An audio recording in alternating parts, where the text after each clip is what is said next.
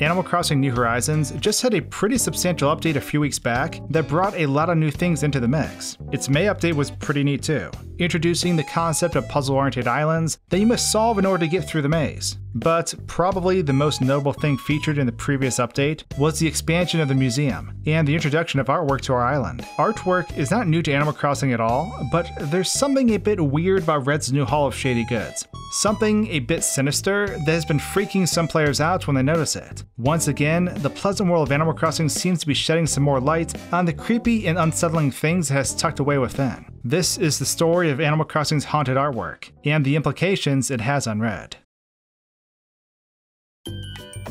Being from the United States, a lot of us are kinda in lockdown at the moment, and Animal Crossing has sort of been a saving grace. Whether we're hunting artwork that'll steal your soul, or the final piece to our fossil collection, we've been island bound for quite a while. Personally, I have a really weird schedule and I'm up pretty late. But that's also why I'm excited to partner with Verb to help them hit their goal of donating 500,000 Verb energy bars to healthcare workers who need a boost during these hard times. Verb energy bars are gluten-free and vegan, and utilize organic green tea to give you an espresso shot-like boost of energy without any jitters. They're only 90 calories, and perfect for my grind sessions where I shake every last tree on my island trying to find a free toilet. I'm a chocolate and peanut butter kind of guy, so their variety of flavors was right up my alley. If you haven't tried Verb before, you can try 4 flavors right now for just 95 cents. Just the cost of shipping. Or if you want to get a full bag, you can get 20% off. While Verb is a newer brand, they've sent over 400,000 bars to 10,000 healthcare workers in the last 2 months. So if you want to give a boost to your day and support a really nice cause, click the link in the description below to pick up some bars today. They'll help you get through those afternoon slumps and those late nights. And a huge thanks to Verb for sponsoring this video and supporting my channel. So, if it isn't aliens or creepy bunnies, of course it has to be ghosts. This is a mystery that I honestly was very surprised by when I first gained wind of it. New Horizons has taken old concepts from the previous games and sort of put a slightly new spin on things. I think Red in general represents this well. This fox has always served as the rival of Tom Nook ever since the first game. Always hustling, usually ripping off the player, but sometimes giving us something pretty slick. Of course, when you play with fire, you're bound to get burned, and that has always been the theme of Red's pop-up shop. It's scam central. As the games progressed, Red's services seemed to become even more secretive. It wasn't that he was just always randomly popping up in town anymore. Sometimes you had to be invited by a third party in order to gain access to his wares. And of course, even once that took place, you still had to keep your wits about you so you wouldn't get scammed into receiving a counterfeit. Fast forward to New Horizons, and Red is running a new operation. He's rolled up in what he deems as his Treasure Trawler, a ship that's honestly seen better days. Inside, you'll find a slew of artwork and a few pieces of furniture. Just like previous games, you can only buy 1 piece of artwork per day. So despite taking place on a boat, the only thing that has sort of changed about Red's operation is how portable it is now, without having to break down his actual shop. But there's something strange going on here that wasn't really present in the other games, because whoever is supplying this artwork has included a bonus perk to it. And by bonus perk, I mean something really, really creepy. They're haunted. So depending on what fake paintings you pick up, these counterfeits actually can change depending on the time of day. Players unknowingly went to display their knockoffs at home once Blathers had denied their submissions to the museum. Even for knockoff artwork, it still looked pleasing as an item you could set up. So you'd set it up, and then come back later and good grief, did that thing just move? Yes, in fact, a lot of the stuff has creepy changes.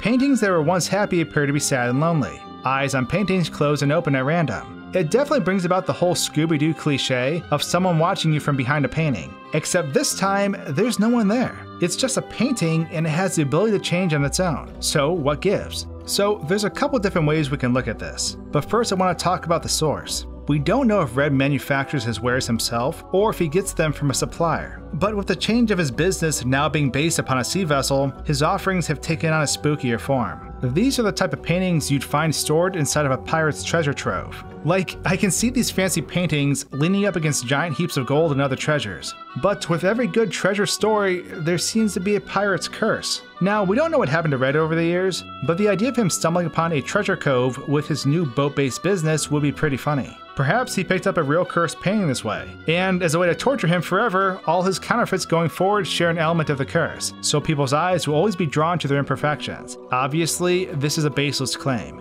but I couldn't help but humor the thought. There's also the thematic approach to these paintings. Pirating artwork really sucks for the original creators. The people who made these paintings are long dead, but the theme of buying pirated artwork and displaying it despite knowing it's pirated sort of is a clash of morals. We are able to identify these paintings as fakes because of blathers. So if you choose to display them afterwards, the moral dilemma sort of falls upon you. Mind you, you got scammed. You thought you were buying something original, but ended up not getting it. The real criminal here is for certain red, but the issue itself isn't so straightforward. It makes me wonder if these knockoffs are haunted for that reason too. Sort of a we're watching you type of ordeal, to constantly remind you that they are fake. I guess from an item perspective, it does breathe life into what the game deems as generally useless items, so it gives you a reason to hang on to a fake too.